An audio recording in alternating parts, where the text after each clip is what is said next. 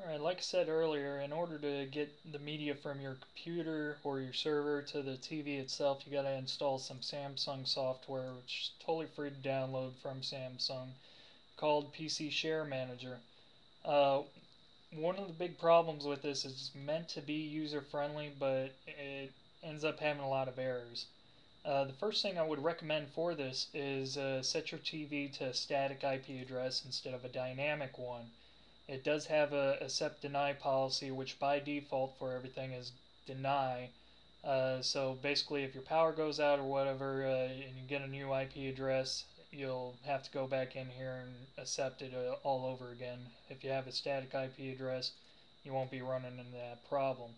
The next thing you got to do here is, I got a Windows box with about 2 TB server running RAID 5 configuration.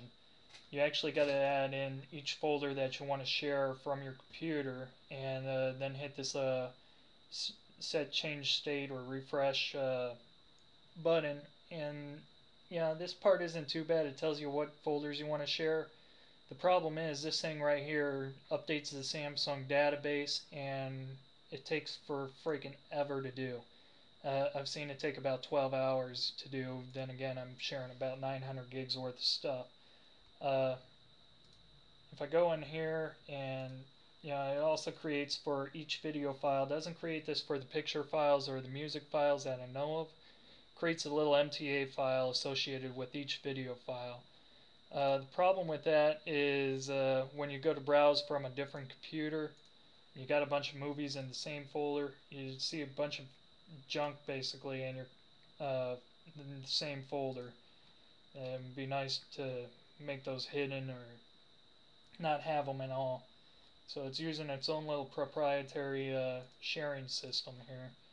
Another problem is every once in a while it does get hung up for whatever reason. Like I can't share my music file yet because it's 80 gigs worth of music. For some reason it keeps getting hung up somewhere, and you see it's actually taking a while here.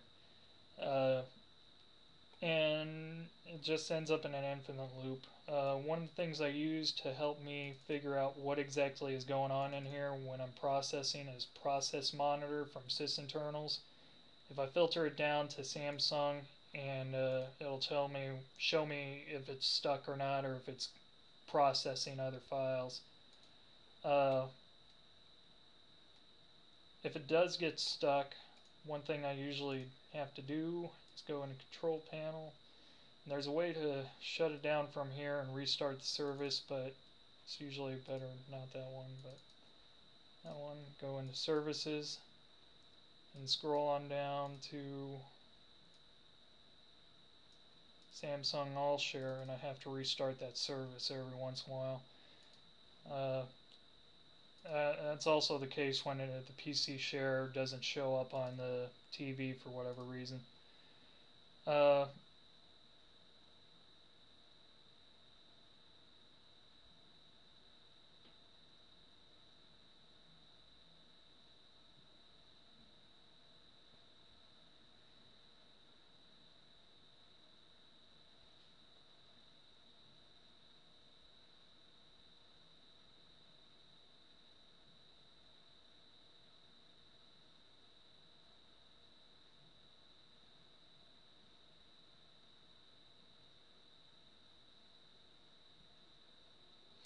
That pretty much wraps up this video. Hopefully it helped you in your decision to purchase a Samsung TV.